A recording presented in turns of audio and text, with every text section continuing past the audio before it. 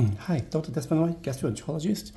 There have been many queries on my YouTube channel to ask about intestinal metaplasia. To the surprise to many people, actually in Singapore, we are one of the best centers that have studied this subject of intestinal metaplasia.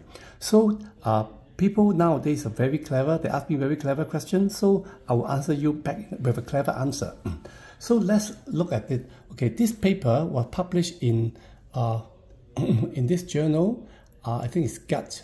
Okay, yeah, it's called Gut. Gut is one of the best journal in UK on digestive diseases, and the author of this journal is the lead author is called Professor Yeoh Khay Guan.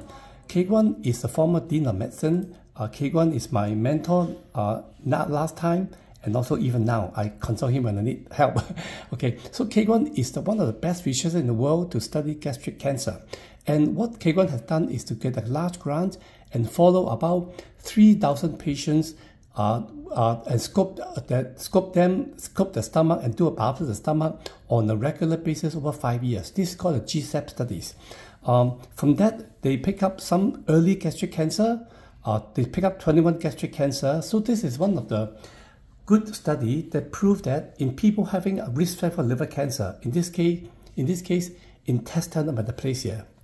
If someone had intestinal metaplasia and is aged more than 50 years, as in this study, they are at risk of getting gastric cancer. In fact, from this study, Khay Guan's group estimated that about people that have intestinal metaplasia have a 6 times higher risk than those that had no intestinal metaplasia to get stomach cancer.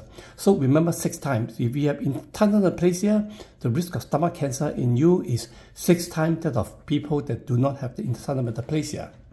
So in this study, they pick up actually 21 early gastric cancer. Early gastric cancer means it's limited within the lining, the mucosa of the cancer. It hasn't spread.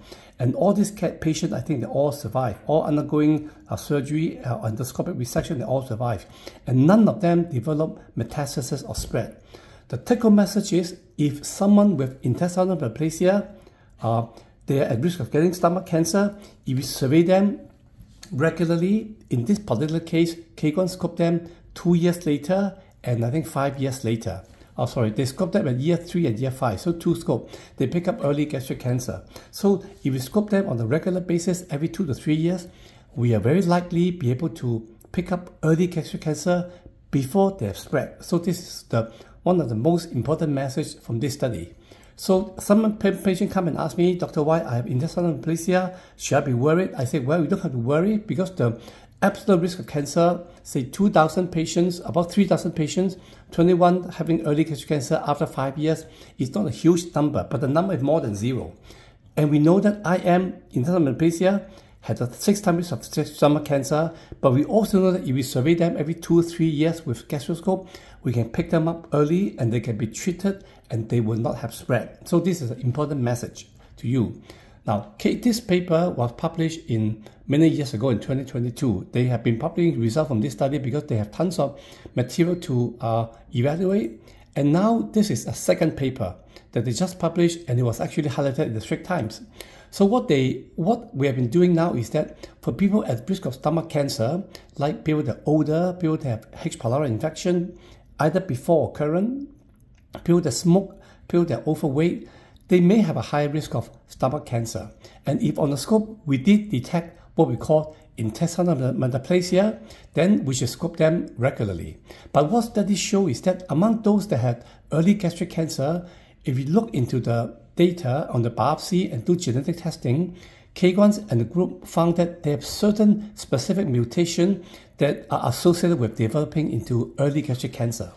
So all these studies, I don't think you'll be interested or you understand. They found that there's a series of mutations that when you are present, they are associated with progression to early gastric cancer.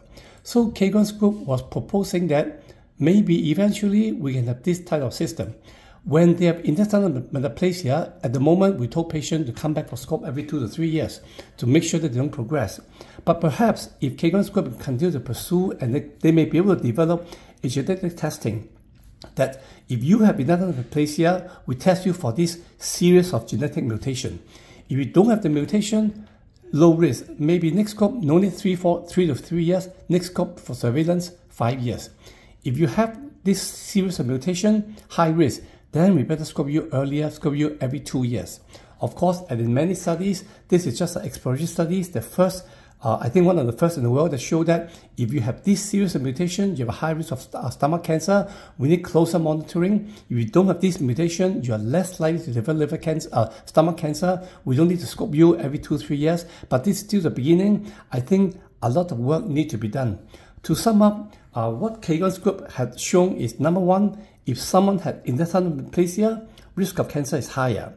Number two, if we scope them every 2 to 3 years regularly, we are very likely going to pick up early stomach cancer and prevent death. We are able to pick them up before they spread.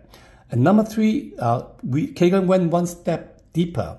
Instead of scoping everybody every 2 to 3 years, maybe we can derive a genetic testing that if the patient had this series of mutation, then instead of 2 to 3 years, we scope them earlier, maybe every 2 years. And if they do not have this high-risk mutation, maybe we can scope them every 5 years longer. So this is a story up to here. Khay Guan and the group are still publishing. We wait for more data from them. And as a Singaporean, we should be proud that the Singapore Gastric Cancer Consortium, led by Professor Yeoh Khay Guan, able to produce good research paper. This is Dr. Desmond Wai.